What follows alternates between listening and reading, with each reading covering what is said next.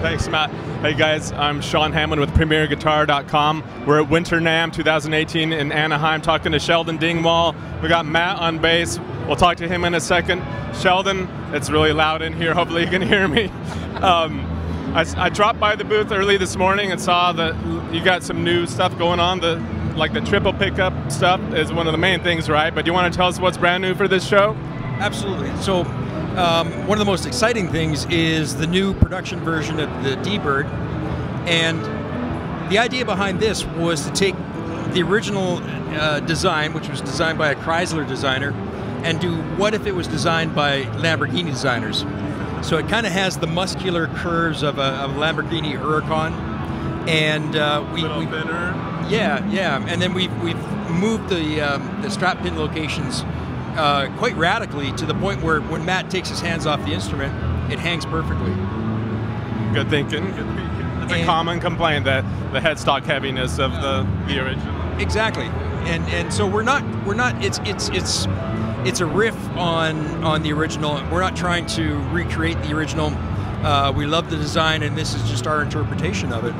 And with the 3 pickup system, it's become really popular for us because it offers kind of the best of both worlds. It offers you all kinds of different Fender tones, as well as all 3 in pickups together, which gives you just this huge fat tone. But with the extended scaling, it also has crispness and punch and clarity. So you can use each of the 3 pickups individually or any combination? You get 4 choices. So you have the bridge by itself, these 2 together, the middle pickup, which is very Fender Precision-like, which is, in our opinion, that's the tone of that the market is going to right now, and then all 3 pickups together. Which is what you were just hearing. And are they in series or parallel, or it's a combination of 2 in series in parallel with 1? I guess you can't do 3 in parallel, really, can you? Well, we're big fans of the series tone. Everything we do is essentially aimed at a purpose of cutting through and what works best in the mix. And the guy that figured out those different pickup combinations was Rob Vanderloo over here from Epica. And Epica is a band with a really dense mix. It's got keyboards, it's got a drummer that does double. Like symphonic metal, right? Exactly, yeah. So there's very limited room for the bass in that mix.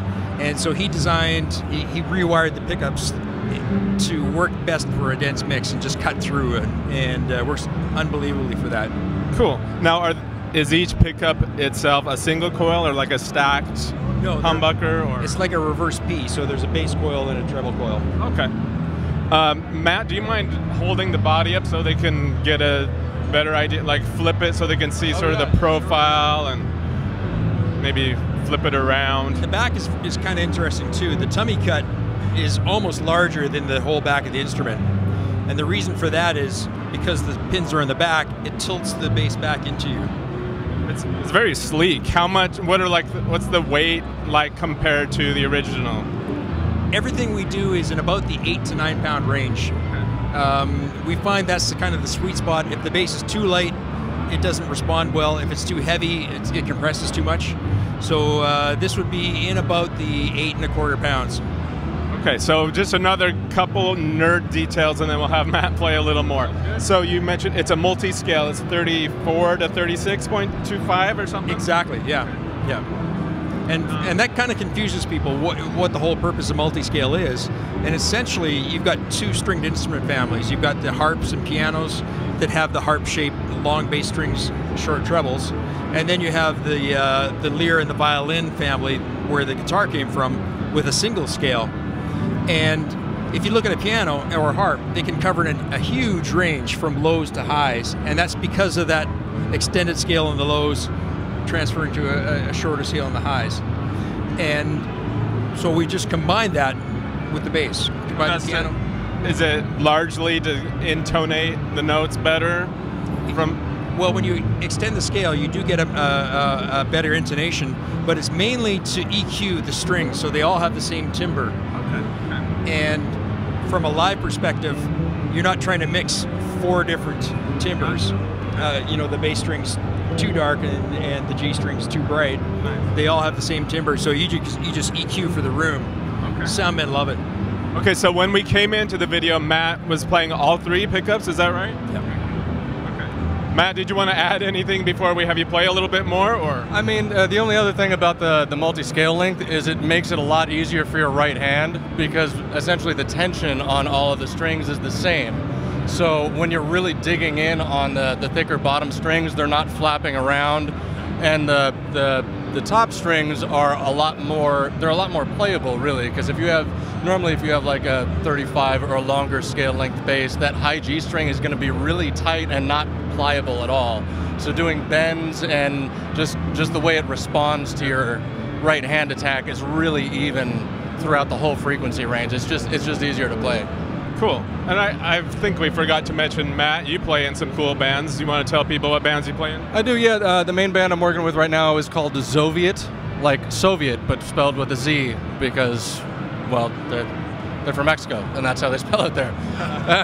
So it's sort of like a Spanish language version of Foo Fighters, if that's your kind of thing. And I do a lot of session work in Los Angeles with a bunch of people. Actually just did a reggae track for a pop artist named Sammy J a couple days ago with my NG3, which sounded just outrageous. Engineer couldn't stop raving about how perfect it was, just going straight into the desk through Monique. So sweet. Well, let's have you play some different settings. What setting are you going to put it on now? Well, I love the 3 pickup setting, so let's run that down again, and then we can run through the other settings. The other ones are a little lower in output, so we might have to adjust the gain staging in between. Aaron will take care of that. He's on top of it.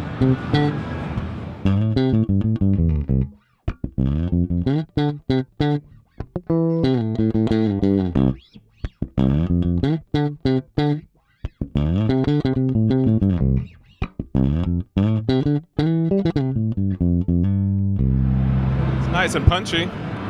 Really punchy, yeah. It has a really cool growl. It also responds to distortion really well. Something about the way the mid-range is voiced, it allows a lot of bottom end punch to come through without any muddiness, and a ton of clarity and articulation in the top end, whether you're playing with fingers or a pick. Cool. So that was all 3 again. That was all 3. So what are we going to do now? So let's switch to the middle setting now, which is a little more P-bassy. Just the middle pickup. Yeah, and just for fun, let's roll off the tone a little bit to get even more P-bassy. That sound good?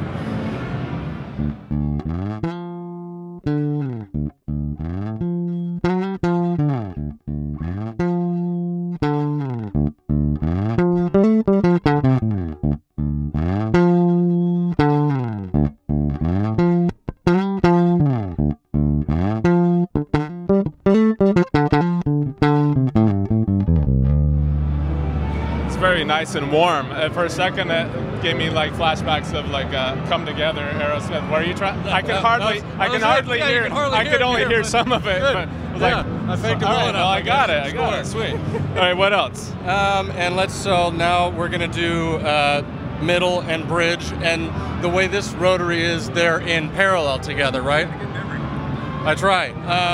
So let's do something a little more like Music Man vibey.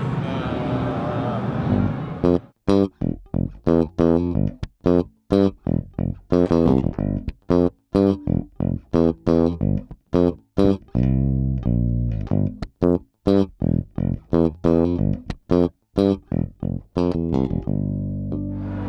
little bit more scooped, nasal, a little bit.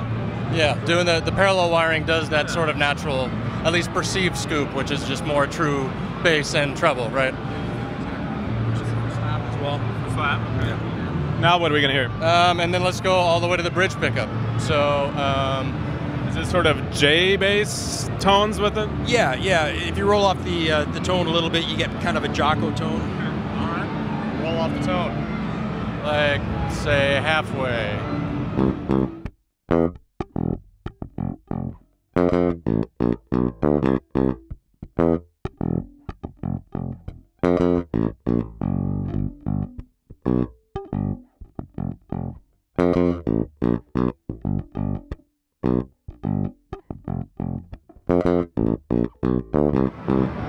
Nice.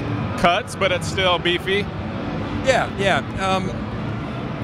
It's our belief that that a tight bottom end is much better than a big, lush, loose bottom end. You can fill a lot of space with a big bottom end, but a tight one is going to mix better. It's not going to get lost in really reverberant rooms, and so that's what we focus on. Sorry for laughing. I just, I'm immature. We're heading into pun territory pretty quickly. That's kind of why I put the take care of your bottom end. Right. So that was all 4 positions, right? Yes. Okay. So why don't we tell people where to go online to find out about all the other guitars, all the other basses you're doing? Because it's similar setup on a lot of other models, right? Yeah. We use the same multi-scale fan fret variant of 3/4 of an inch per string, and on our traditional looking instruments over there, we've shortened everything by 2 inches, which gives you kind of a faster decay for more rhythmic play.